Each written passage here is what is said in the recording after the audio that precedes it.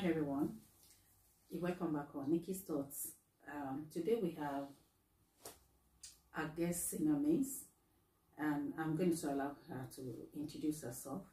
But just to put a little bit of light on what we're doing, we started a parenting series and we had a first series done already, and so this is the second series. So our guest today for parenting, it's right here. A beautiful YouTube a person as well, you know. She will introduce herself and a YouTube channel, which will be putting, you'll be able to see the YouTube channel here. So let's allow her to introduce herself. Thank you very much for this opportunity. Hello everybody, my name is Sheung Obisheson. I'm a mother of 5. I'm a YouTuber, I'm an entrepreneur, and I do a lot of things. I work with youth. I'm a youth coordinator, and you know, that's just a bit about me. I'm a wife, and I'm really more into the youth, you know, and I have a YouTube channel where I discuss empowering information for youth, for young adults, and also for parents as well. So thank you for having me. Thanks for honoring our invitation here. Would you tell us your YouTube channel? Oh yes, the name of my YouTube channel is Sheung Obisheson Youth Zone, and also you can connect with me on my Instagram, and it's the same name, and also on Facebook, it's Sheung Obisheson Youth Zone. Thank you once again. And so you can head up to our channel on Sheung Obisheson. Actually, this is a collaboration. So we had a section about youth, as she just introduced herself, that she is about youth empowerment. So we had the session there already about youth, you know, questioning and asking some questions there. I think it's, how would you say the interview about the youth? Oh my goodness, it was so nice. It was information packed. There was no, there's not enough time to discuss what everything entails. So I think we should have another one where we can talk proper on a particular topic from the interview. It was power-filled. You need to see it. Okay, I would ask us to actually go to our channel to watch that video. But like being said, today that much ado, I'm going to just ask her a question. She just introduced herself as a mother of 5. So, and we could say that she has she would had an experience in that field. So once again, welcome, and thank you for honoring our invitation. So I'm just going to ask you a question about pre-parenting, being a mother. Before you become a mother yourself, what is your expectation as a pre-parent? What were your expectation before you become a mother? My expectation were like things will be smooth, and you know, if I tell my child do this, that's what they're gonna do. There will be no argument. There will be no why should I do that. There will be no, I don't want to do that. So I was thinking, oh, it will be so smooth. Of course, when I was growing up back home in Nigeria, it's a different thing entirely. Like, even people who are as old as your parents, or people who are your older siblings, can put you right, can tell you to do some things. So it's not necessarily like it has to be your parent.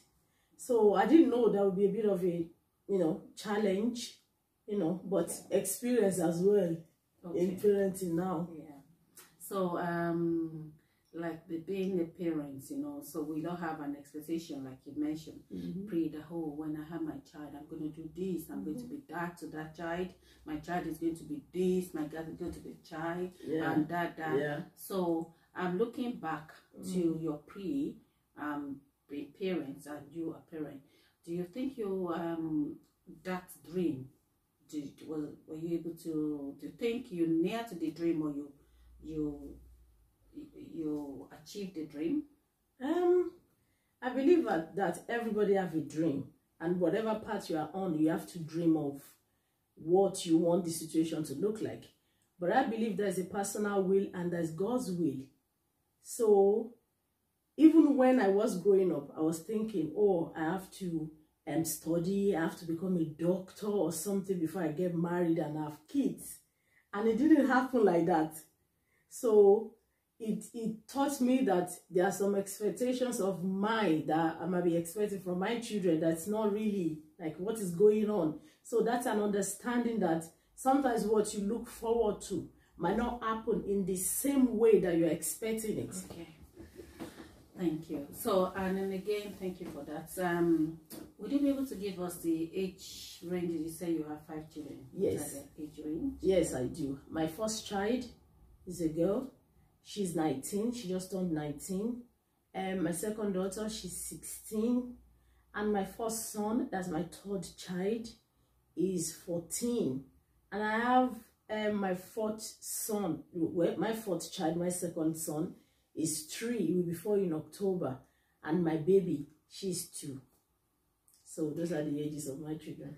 So we can see that she has a hand full. Yeah, and the water is still in the hand. Our son is still in, our hand is still on water.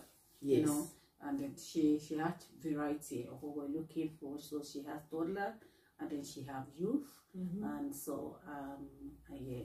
So parenting these children, what would you say your experience so far? Yeah. And then before I ask that question, where do you have them? Oh, they were all born in Ireland. The first 3 were born in Dublin, and the last 2 babies were born in Galway. Okay, would you just share your experience with them?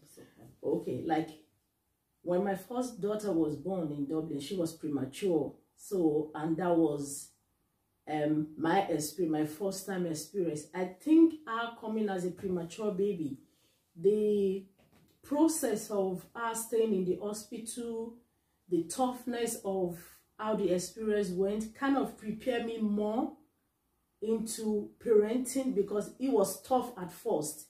So the next stage, the next child seems a bit easy. So, and I was by myself, like I don't have any siblings in Ireland, although I have my husband, but it was a bit lonely to parent alone in another man's land. So, and then I had my second child. It was a bit easier then because I already have one, and there was like almost 3 years in gap between my first and my second. So, and then on and on I went. I have another one, my third child, and I thought, oh, I think I'm done this time. Then 2018, I have another one. That was my fourth child. What's the gap between the third and the fourth? My third child, that's my first son, and my second son, there's about 11 years between them. Oh, wow. So it was a bit of a struggle when I had my second son, because getting back into that emotional state was hard on my body. Yeah, it was. But they're growing now, so. Was there any postpartum experience? Yeah, with my second son, that's my fourth child. When I had him, thank God there were information available during my antenatal care about the signs to look out for if you're ever in a situation where after the baby is born, like depression or something like that. I experienced a bit of it, and I think that I could be wrong, but on a personal level, the gap between the 2 boys kind of triggered something in my body. And also that time we moved. I gave birth to my son on the 10th. I moved from a different address to the hospital. So when they discharged me the next day, I moved to another house. So I felt so lonely. And I noticed that I usually cry over little things. Even though I want to talk to somebody, I speak from within without opening my mouth. So if that person doesn't respond, I get upset. And I'm not the kind of the person that usually cry every time. So I went through that phase, but thankfully, I have my husband and my older sister around me to kind of helped me through that journey. So that was my experience. So, and would you say it's because of the gap that caused that? I would say to me, it's the gap. It might not happen to somebody else that way, and the move as well. Okay, there's a lot going on. There's a lot going on at that time. Maybe that was what affected my emotions in a way. Thank you so much for answering that question. So, what would you say your strengths as a mother and your weakness as a mother? How would you describe your strengths and your weakness? Yeah, I would describe my strength as, because we are all still discovering ourselves. Parenting is not just something 100%. You continue to discover who you are and then who you're raising. So as a mother, like, I listen. It took me a while, to get to that stage to listen. And sometimes when you see me and my kids, if you don't know they are my children, you might not know I'm their mom. The way we relate, we share items like clothing and all. They wear my stuff. If it fits, you can wear it. So that's my strength. I'm relatable. I come down to their level and they can come to me with anything whatsoever, even without their dad knowing anything. They share a lot of things with me. A weakness, I wouldn't say it's a weakness, but depends on how, whatever the situation is. Sometimes I give them the chance to be who they are, like who they want to be. You have a freedom to be who you want to be. I don't force. I won't impose something on you, but I will just say, oh, this is how it's going to be. This is what will happen if you do this. And if you end up doing that and realizing your mistake, then you come back. But it depends on the situation. Sometimes that might not work, which might make it a weakness. But sometimes it gives the child the opportunity to explore and understand who they are and, how responsible they are making decisions for themselves. Thank you for that. So that's good as well. So given the liberty, yes, to be who they are, can have some weakness part to it, and that's whether or negative type part to it. And again, what is your fear as a parent? Okay, there was a time we were talking in the house, and I always say, if you want to get a job, if you want to get married, don't laugh now. I want you to be around me. I want you to be in Ireland to do all that. Because you hear them say, oh, maybe I will go to Canada, maybe I will live in America. And one day, my second daughter, the one with the big mouth, says, but you left your mom. You left your mom to come here. And I'm like, well, it's better here than where my mom is. So that has always been my fear, that if we get to a stage, I will be by myself, and then I will mother them from afar. They will not be as close to me as they used to now, even though sometimes I still complain that they are making noise. But I still want them to be as close to me as possible. But we get there. When we get there, we have to get used to it. Yeah, I'm at that stage now. Yeah. I'm in the stage now because my children, they are all grown.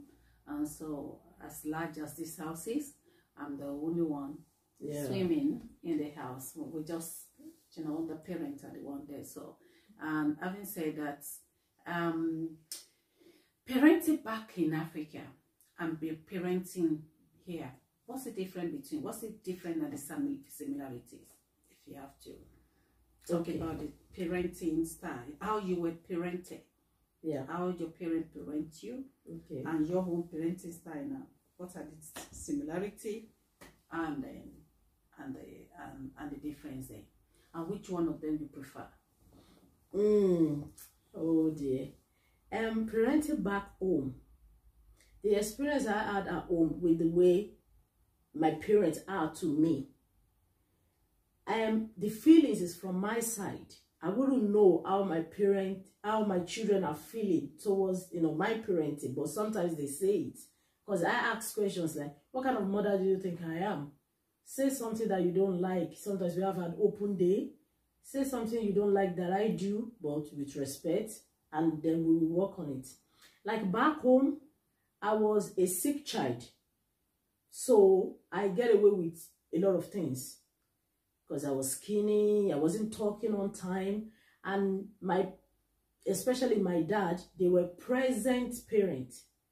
I know what they look like. I see them every day. But the emotional aspect of parenting wasn't really there. And that's very common with my background, where somebody might say that's not my case, but that's my own case. You know, the affection.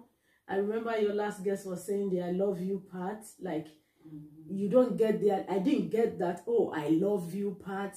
There was a time, like, I bought my dad a birthday present. He asked me how much I paid for it. He gave me the money back. Like, you know, exchange of gift wasn't really something, you know, you welcome easily. But I keep pushing it. Even back home, I wasn't even in Ireland then. So the emotional part wasn't really there. Even though you know they love you, but you want to see it and you want them to say it.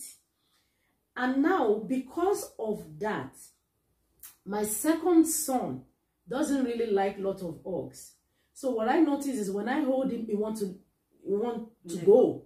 But anytime he want to hold me, I leave everything I'm doing and I hold him.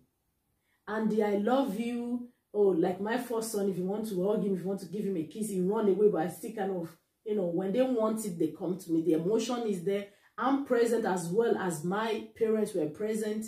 But I show more affection with my parenting because I didn't really get that. You get a lot of affection when you're sick back home. But here, it's good to kind of express your feelings, how that person make you feel, rather than just do right. You should say right as well. Yeah. Thank you for that. Thank you. So another question.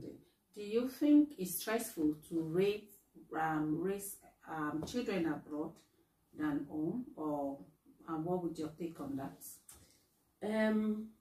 I think it's a kind of a 50-50, but leaning towards here more. Back home, you will have lots of people helping you out. I remember the culture then will be, oh, if you have a child, like normally from Yoruba side, 8 days, you give a name to that child, and then you nurture that child, like you bond with that child for about, is it 41 days?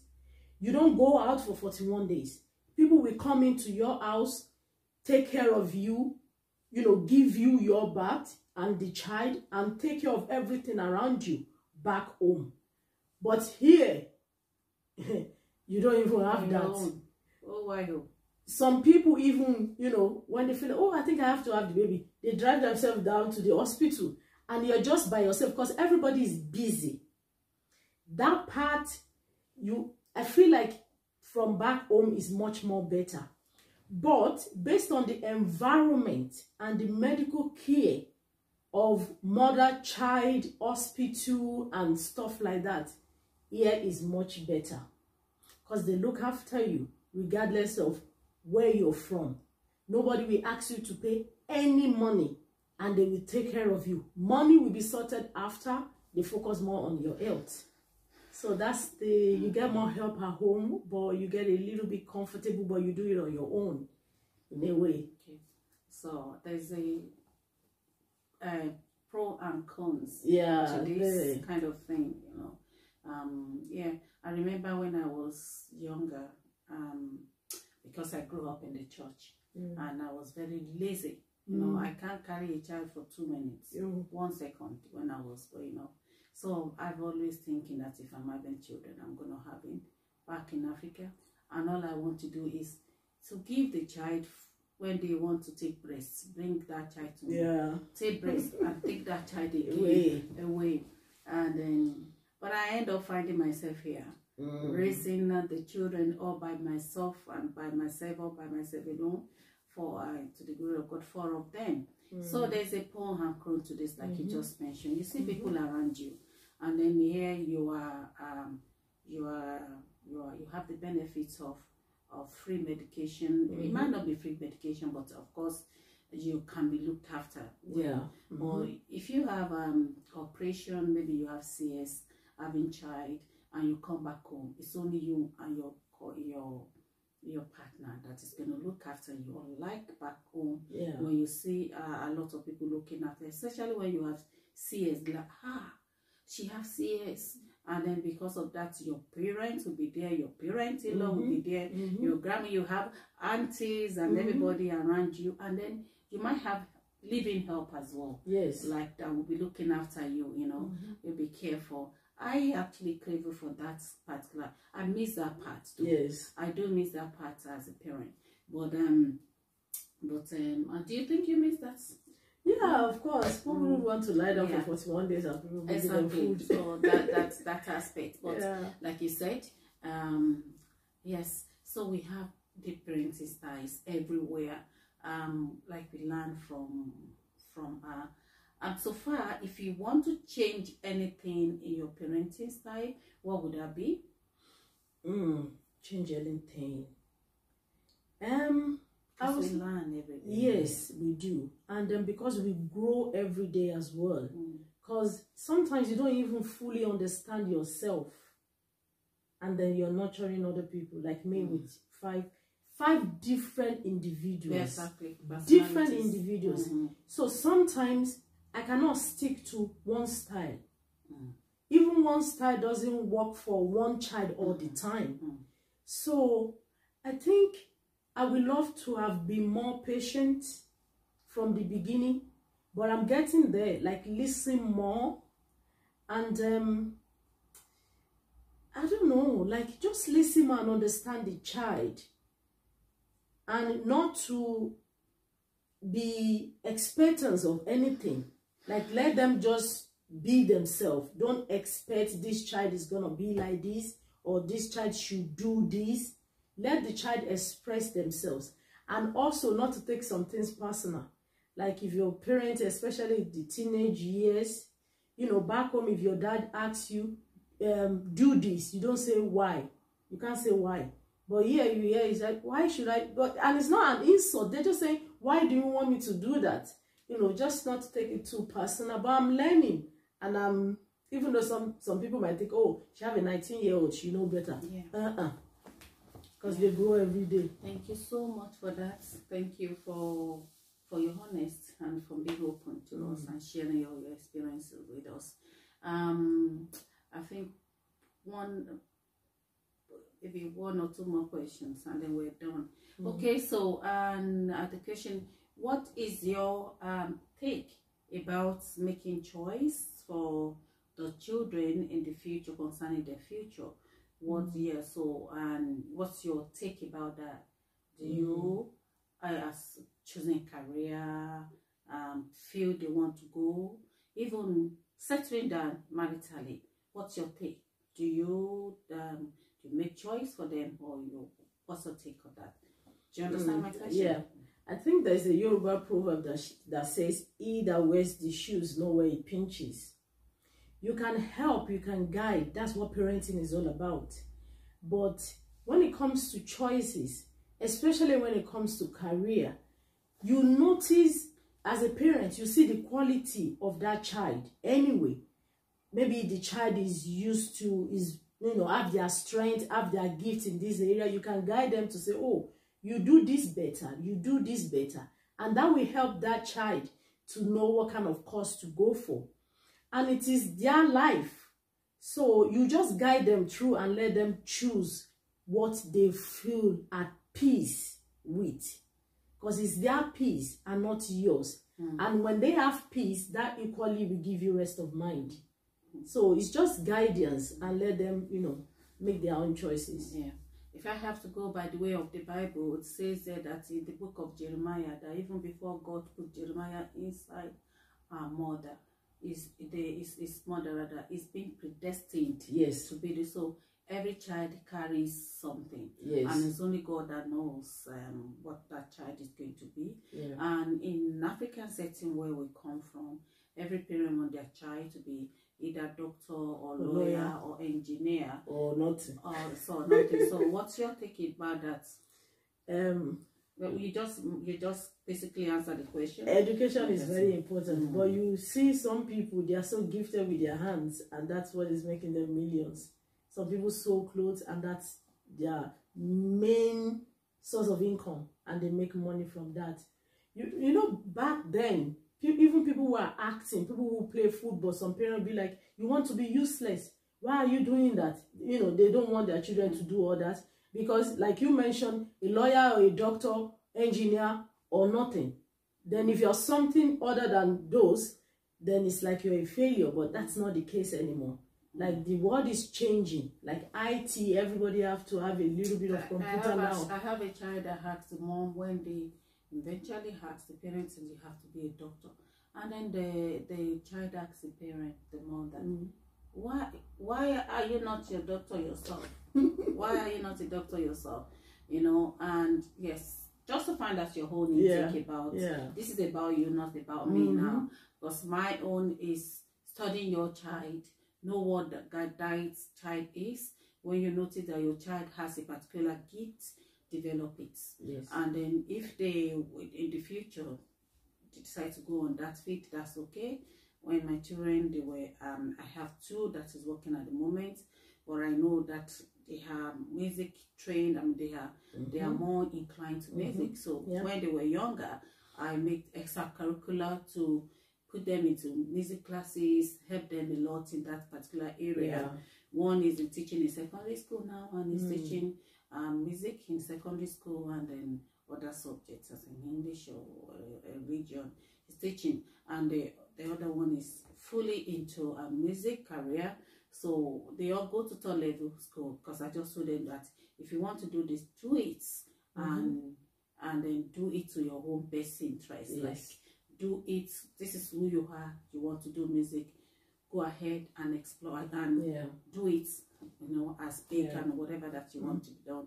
It's just to support them, but it's not about me. It's not about you. So I'm glad to hear that you're saying that. And we just round up the session. We can always bring guests back here to talk to us again at all time. If you have any question, a comment you want to make, and everything. But before we go, is there any advice you want to give to potential parents or somebody that is parenting at the moment and thinking that, oh, I'm not doing the right thing, or, you know, struggling or going through some challenges as a parent? What would you say to them? I heard somebody say one time that everybody have a purpose for their creation. When that purpose is due, like, that is when the child will be conceived. There is no child that is born by mistake. And God that gives children knows the right parent for that child. Because any child doesn't have the ability to choose who their parent will be. So, if you're a parent, take things easy. Take things easy. And parenting is about you becoming as well, also as the child. You grow every day. Listen to your children. Don't ever be too busy to listen. Like if a child is craving for your attention, don't say, no, hold on 1 minute, I'll get. Drop everything you're doing and, you know, listen to that child. And relax. Everything is going to be fine. And sometimes parents, we try to avoid mistakes through our children. They're going to make mistakes anyway. So let them be who they want to be. You just guide and teach them, and you know they will be fine. They'll be fine. Thank you. So I caught my children talking one day. They were gossiping. I'll say that they gossiping about me and their dad. And then they're like, oh, mommy, daddy is so harsh, mommy is so tough. And they were given the reason why daddy is harsh, why mommy is tough. Give one word that your children will use. If they have to use one word to describe you, what would they say about you? My second daughter say I'm overprotective. I'm overprotective. Maybe because I don't know, whatever. Maybe I always say, where are you going? Like, I have to know where you are. Like, me saying, if you're going to Dublin, that's where you should go. If you say Dublin is where you're going, that's where you should go. Don't say you are going here and end up you can as well make a call to say, I'm leaving this place, but I really want to go to this side. So just in case of anything happens, imagine if somebody say, I'm going to Paris, and then they go to, you know, US, and there's a news, like a plane crash or something. You will be rolling down on the floor to say, he's in that plane or she is in that plane. But they are somewhere else. But if you have called to say, oh, I'm no longer going there, I'm going this way, they'll be like, oh, it's not even there. My second daughter say I'm overprotective. Anyway, but my first daughter sometimes say, what is that? Say too much information. What is that? T something? Too much information, TMI or something like that. Because I talk, when I'm advising her, she said TMI. That's too much information, okay, or something like that. She just wants to hear a little, and that's it. Okay. Okay. Okay, that's actually a nice, well informative meeting tonight. I think we all agree that we've done so well this evening, this interview, and so we just give our guests a applauding, a clap offering. Yes. Give him a clap. Give her a clap offering. She actually did well, and I want to believe that we learn one or two things from her talking here. First, that I know somebody will be there to say, oh, I'm not alone, okay, in this particular area. And this is what it's all about, and just to learn from ourselves and our parenting style, and to know one or two things about ourselves. There's one question I want to ask, but you just answered. Your daughter says you're overprotective. These are children, especially most of us that in diaspora, our children always refer to us as African parents, you know, and they say one or two things about our parenting style. We talked about culture. You can go to our channel to check about culture when I was being interviewed about culture. We talked about that as well. You know, we have a culture in place as well. But anyway, we've learned one or two things from this is just let us know that we're not alone. Our first guest mentioned something about emotional, that our parents they don't show affection, you know, and she mentioned the same thing. And that she said what she always do is to make sure that our children have that relationship with her, and then she always said them, I love you, and everything, and she always, you know, because that was missing in our own, how she was parented. And then we can see the same traits from our guests now, saying the same thing about emotion, that she try as much as possible to bring that emotion to our children, to show them affection. So that's something that we can actually learn, you know, and put into our kids. And then we should not have the that, oh, my parents trained me this way, I have to train my children that way. I think I'm going to give you my own example one day, or my own personal experience on that, when maybe one of these days, but because of the timing I'm not going to go into that. But yes, I had my own experience. At times we were patterned, as a parent patterned us, we transfer it to our children unknowing to us, but not being conversant that they were not in the same wavelength, they're not in the same environment, they're not in the same culture, and then we try to bring our own culture, the pattern, you know, but they can have some implications if care is not taken on us, or the way we parent the children. But in other words, I just want to encourage that we're doing a fantastic work, and then the one of things, let us learn from her. You can see that we both have weakness and we have strengths, and then parenting is a lifestyle until we die. We just keep parenting. And remember, my mom parented me until she left. Now I'm looking for her to come and parent me the more, but she's already gone. So parenting is something that goes on to the rest of it. So, and that's our ministry, and we have to give ourselves a pat at the back for being a wonderful parents and embrace that. You're doing a great job. learn from your mistake and get up. You know, we all still learning. I'm still learning. I have some things that if I have to change, I will change. And that's what I want people to be open to. Let's just encourage ourselves that we're in this boat together. We're in this boat together. I have my own pre-notion as well that if I have my children, I'm not going to do this, I'm not going to do this. Based on the way I was being parented, I love my mom to bits, but there was some kind of parenting that I said, no, I'm not going to transfer that to my children. I find myself doing a little bit of that, you know, even when I start parenting them, and I have some that I was intentional about that. No, I'm not going to bring this to my parenting style, you know. So we learn from each other. Embrace that. Do not learn to say sorry. Yes. I think, do you do sorry? I do sorry. Yeah. Well, I do. It takes like some people can. I'm your parents. I'm your parent. I have no notion when I was growing up that parents do wrong, but they don't admit they are wrong. When I was growing up, but there was nothing wrong in us saying sorry. Yeah. Because it's part of training. Yes. Saying sorry when it's necessary. That I'm your parent. I'm your parent. We are pattern the children. We want to be patterned as well. So, on that note, I want to put, we can go on because it's an interesting topic and everything, but we need to put a stop to it now and to say thank you to our guests and then to say thank you to our viewers.